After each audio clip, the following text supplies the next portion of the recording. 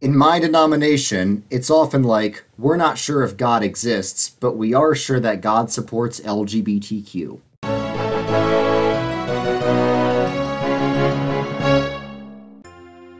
Hey guys, welcome back to Kingdom Craft, where I build this big church in Minecraft while I talk about Christianity. Actually, the church is over there. I'm working on my university today, and I'm almost done with the outside, so I'm going to be doing a bit of interior design today.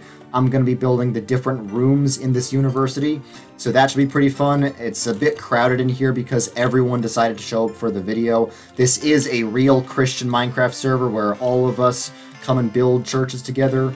Build churches for the glory of God to symbolize how we're supposed to build the church in real life. This is not meant to be a substitute for going to church in real life. This is just meant to show the beauty of the church. And there is a lot of beauty of the church, but I've seen some ugly things in my specific denomination. So I am a Presbyterian. I'm part of the PCUSA. It's not the only Presbyterian denomination, but it's the largest denomination, and it's also famous for being liberal. Now, it's not entirely true that the whole denomination is liberal. There are many pastors in the denomination who are trying to fight the liberalism. And by the way, when I say liberalism, I mean theological liberalism. It has nothing to do with politics, although there is overlap. But generally, theological liberalism just means taking the claims of the faith less seriously. And I'll show some very striking examples of that. So theological liberalism, it's not like you're a Christian but you voted for Obama or something. It has nothing to do with that. It's literally denying that Jesus rose from the dead, or some cases denying that God exists at all. I've seen some crazy things in my denomination. So I'm going to tell you guys some things I've seen in my denomination. Most of the craziest things were when I went on a confirmation retreat. So when I was getting confirmed in my church, my church was not one of the more liberal ones in the denomination, so I was not quite exposed to all the craziness in my denomination right from the beginning, and I was unaware of it at first. But then I went to a confirmation retreat, which was not hosted by my church, but was hosted by the local presbytery. The presbytery is kind of like a regional government in the Presbyterian Church, and some presbyteries are more conservative or liberal than others. It surprises a lot of people, but even in the PCUSA, which overall has voted that churches may do gay marriages if they want, the entire presbytery of San Diego, which is surprising because San Diego is like a liberal area in general, the entire presbytery of San Diego has rejected that decision. So there are conservative presbyteries in my denomination, but the presbytery I was in like the suburbs of New York City, that wasn't one of them. So my local presbytery is very liberal, and to this day, my church is the only church in our entire presbytery that does not fly a pride flag in June during Pride Month. So I went to this confirmation retreat having no idea what theological liberalism even was. Remember, I think I was 16 at the time, so I was just learning to figure out my faith, but I did know the basics of the faith. I had been a Christian for a couple years, and I had a general understanding of what it meant to be a Christian. One of the things about being Christian that I knew about was you believe in God. And that should be like a no-brainer. Even an atheist would most likely admit that you need to believe in God to be a Christian. But I found that that isn't as obvious as you would think it is, especially in these more liberal churches. So when I went on this weekend confirmation retreat, I could tell something was off right from the beginning. Actually, before the beginning, because they had given us a little brochure about the event, and I was reading it on the car drive over, and it said something like, "Do you believe there are right or wrong answers about God?" Implying that no, there are no right answers about God. And I was like, okay, this seems a little bit liberal over here. So then we got there, and something I noticed right away about the other kids is none of them seem to actually care about this God stuff. A lot of them seem to just be going because their parents made them. And the guy I was sharing a bunk with, he was really creepy. He said he was like a Nazi and stuff, and he said he was a total atheist, and he was only going because his mom said she would take away his iPad if he didn't go. And most of the kids there were like 12, and I was more like 16. It's because most of those kids were being confirmed because their parents wanted them to be, and I was actually going on my own will because I had converted at a much later age to Christianity. But most of the kids really didn't seem to care about it. So I was hoping that this trip would change the hearts of those kids, but it was clear from the beginning that was not going to happen. Because on the first night, we all gathered around a circle and they started singing some guitar songs, and that's actually very normal. But these songs were not inspiring. The first was called Dream God's Dream, about God dreaming of a better world. The second was, How could anyone ever tell you you are anything less than beautiful? And I could feel the cringe in the room. It was like cringe had a physical substance that we were being bombarded with. So the next day they started talking about the Bible, saying we don't need to take it literally. I understand some people saying that, okay, maybe Genesis 1 isn't literal history. Fine. But then they were talking about things like the resurrection. So I was like, wait, do you guys seriously not believe in the resurrection? And one of the pastors there said, oh, I believe like something happened to inspire the disciples, but I don't believe that there was actually someone rising from the dead. And I was like, guys, I've seen my grandmother do miracles, okay? If my grandma can do it, I think Jesus can also do a miracle, okay? And also on that confirmation trip, something they did, it was, this is one of the less severe things, this just came to mind. A lot of people know the song Father Abraham, like, Father Abraham had many sons and many sons had Father Abraham. I'll actually sing that for you right now. I'm really the best singer ever, everyone tells me that. So instead of just doing Father Abraham had many sons, we did one verse with that, but they needed to be gender inclusive. So then the next verse was, Father Abraham had many daughters, and many daughters had Father Abraham, and I am one of them, and so are you. And then they said, Mother Sarah had many sons, and many sons had Mother Sarah. And the fourth verse was, Mother Sarah had many daughters, and many daughters had Mother Sarah. Like, that's not one of the big problems. I just thought that was kind of funny. But the thing is, they weren't gender inclusive enough. Where was the verse that said, Father Abraham and Mother Sarah had many, like, non-binary cloud gender individuals? Like, that verse was missing, so I think even the PCUSA is probably kind of transphobic, to be honest. Like, maybe we need to... You know, here's my advice. If you're watching this and you're, like, theologically liberal, the PCUSA is not progressive enough, so you guys should probably split off and make a brand new, like, Unitarian gender unicorn progressive denomination. You need to split off from the Presbyterian Church because there's still conservatives. I heard of this one conservative guy called Redeem Zoomer who's still in the PCUSA, so if you want to really be like an ally, you should probably get out of it. Anyway, just in case I do have liberal viewers of this channel, and people all over the spectrum of liberal to conservative. And I've talked about recently, I don't really like calling myself a conservative much anymore, not because I disagree with what conservatives believe, but because conservative is always like you're trying to go back in time, and we can't do that, and there's a reason conservatives always lose. So I think we should call ourselves progressive, but just redefine progressive as progressing towards a Christian society that we want to build. Not progressive as in what the progressives want to do. Society is always progressing, but it's either progressing in a good direction or a bad direction. Right now it's progressing in a bad direction. We need to make it progress in a good direction.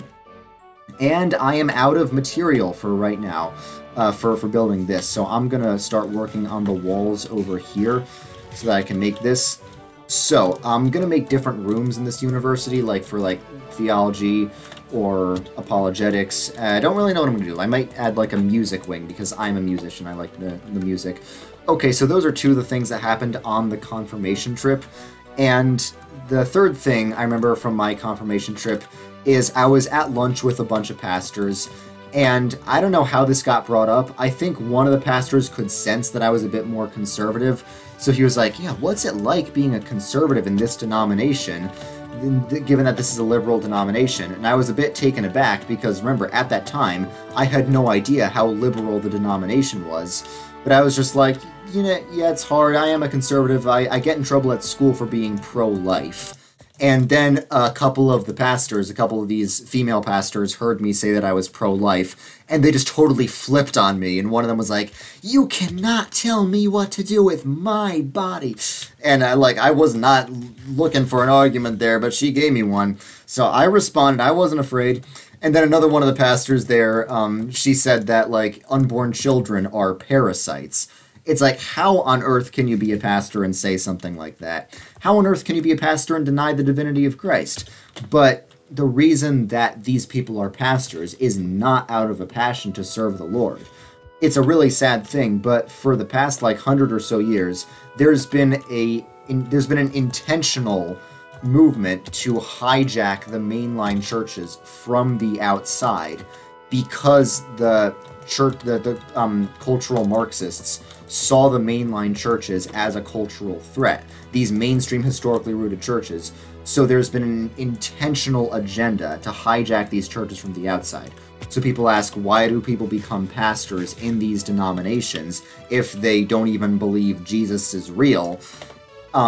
And again, this is still a minority of the pastors. Even though the majority of the pastors in my denomination are liberal in some ways, most of them are not this liberal. This was a special case. But in all these cases, it is an intentional hijack. So yeah, this pastor called unborn children parasites. This pastor, she also called Tim Keller a fundamentalist, and it's like, in most of my evangelical friends circles, they think Tim Keller is like a liberal Marxist. Guys, Tim Keller was not a liberal, because I've seen liberal, and they hated Tim Keller, and they called him a fundamentalist. So that was the third thing. The fourth, and probably the worst of all, thing I witnessed at this confirmation trip is they had this section at the end where it's like, what does Jesus mean to you? Jesus asked, who do you say I am? And when Jesus asked, who do you say I am, there was a clear, correct answer to that question. Because once St. Peter got the answer correct, Jesus said, like, you are blessed for believing this because God has revealed this to you.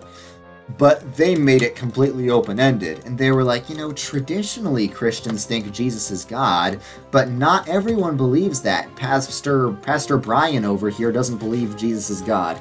So, there was a pastor who was leading a confirmation trip who did not believe that Jesus was truly God. That is the basic belief of Christianity. You cannot be a Christian if you don't believe Jesus is God. It shouldn't be that complicated. And even, I know a lot of atheists would probably agree with me on that, because, if you don't believe in the most basic idea of the religion, you can't really say you're a part of that religion.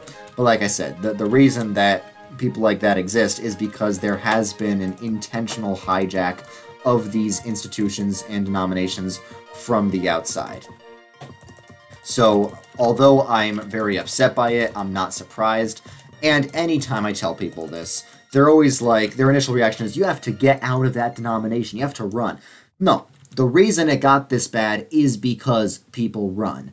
People run away, and then it gets worse, and then more people run away, and it gets worse. We need to stop that. So, I know not everyone agrees with me on this. Some people think you should just run anyway, and we all have to just run and wait for Jesus to come back. If that's your opinion, keep it to yourself, because I've debated this with many people many times. You're not going to say anything I haven't heard already. I'm staying in this denomination because this needs to stop. False teachers need to be called out, as the Bible says, and if you run, you're not actually removing them, you're actually making them stronger. You're just giving them more freedom to keep spewing their false teaching. So I'm not running. I'm going to confront them, and that's what I've been doing by trying to coordinate Operation Reconquista, which is the movement to restore the mainline churches back to the Bible and back to Christ. So those were all the things I saw on my confirmation trip, all those crazy things. But there were other things I saw in the denomination not necessarily on my confirmation trip. So like I said, my church specifically right now, it's not one of those liberal churches. We don't fly a pride flag. Our pastor preaches the gospel every Sunday. And that's why I'm okay with staying in the denomination. Like, if there were no churches like my church, that would be a different story. But even in these liberal denominations, you still find churches within them that hold to the official teachings of the denomination rather than like going off script and not following the confessions. But my church wasn't always like that, because before my current pastor arrived, we had an interim pastor, and she basically was a heretic. She also said, on Easter Sunday, it doesn't matter if the resurrection literally happened or not. What matters is, I don't know, the resurrection inspiring us to do social justice or whatever. I don't know, something like that. But we had a heretical liberal pastor before my current pastor, but luckily a few of us who were horrified by what she was saying banded together and wrote to the pastor nominating committee saying, the next pastor we get has to not be like this. The next pastor we get needs to believe the gospel, needs to believe the Bible, needs to believe all of this is real. And it's true, the next pastor we got was a, biblical Reformed Christian, and it's not like our church still doesn't struggle with liberalism. It's still a fight every June over whether we're going to fly a pride flag, and we still don't. but it's not like our church is completely perfect now. But we did replace a heretical pastor with a non-heretical pastor, so it is possible if you just stand up for truth. It's not possible if you keep running away, because running away is a never-ending game. But like I said, so we did have this pastor who was kind of heretical, and she once preached an entire sermon about why we shouldn't believe the Bible. An entire sermon about why we shouldn't believe the Bible. And her reasoning was the most ridiculous reason I've ever heard. So she basically quoted the story from Genesis of like Jacob wrestling with God, and that's how he earned the name Israel, and Israel means like struggling with God. Now, the traditional interpretation of that story is pretty obvious. The reason that we struggle with God as believers is because we're sinners. So the problem is with us, not with God. Believers, true believers, do struggle with God, but it's because the believers are sinful and God is trying to purify them of their sin. That's where the struggle is. The struggle is because of our fault, not God's fault. The way she interpreted that verse is it's good to struggle with God and it's good to question the Bible. That's how she interpreted that. So the problem is it's basically God's fault for not writing a good enough Bible, and we need to struggle with the Bible and question it. And she said, like, saying I believe the Bible is like saying I believe the New York Public Library. And what she meant by that is the Bible is not one consistent narrative. The Bible is just like a collection of contradicting narratives and books from all different times and places. Now, honestly, if someone really isn't saved, if someone is unregenerate, I almost don't blame them for thinking that, because people who read the Bible in faith can see the overarching message of Christ throughout all the scriptures. But I believe that the Bible isn't the Word of God for unbelievers in the same sense that it is the Word of God for believers. Because the Bible is the Word of God because the Holy Spirit reveals Christ to us through the Bible. But this Holy Spirit isn't revealing Christ to an unbeliever. That's why I say, like, Jewish people, even though they have, like, the text of the Old Testament, I don't think they have the Word of God, because they don't believe in Christ, and the whole purpose of the Bible is the witness to Christ. So while they would have the biblical texts, the Word of God is not speaking to them through those biblical texts.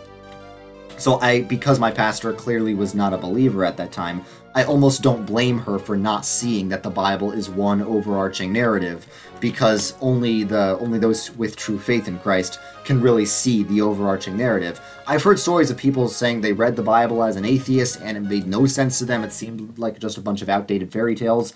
And then suddenly they became a believer, and suddenly it all made sense to them. It all clicked. All the puzzle pieces came together. But yeah, basically this pastor's sermon was doing the exact opposite of what a pastor is supposed to do. What a pastor is supposed to do is to preach the Word of God to their congregation and to show the congregation why the message of Christ matters, to preach the message of Christ by exegeting the scriptural passages. Exegete just means taking a passage and explaining what it means. And it's very important for people in the church to hear the word preached. But what she was doing was the opposite of preaching the word. She was intentionally and knowingly casting doubt on the word of God.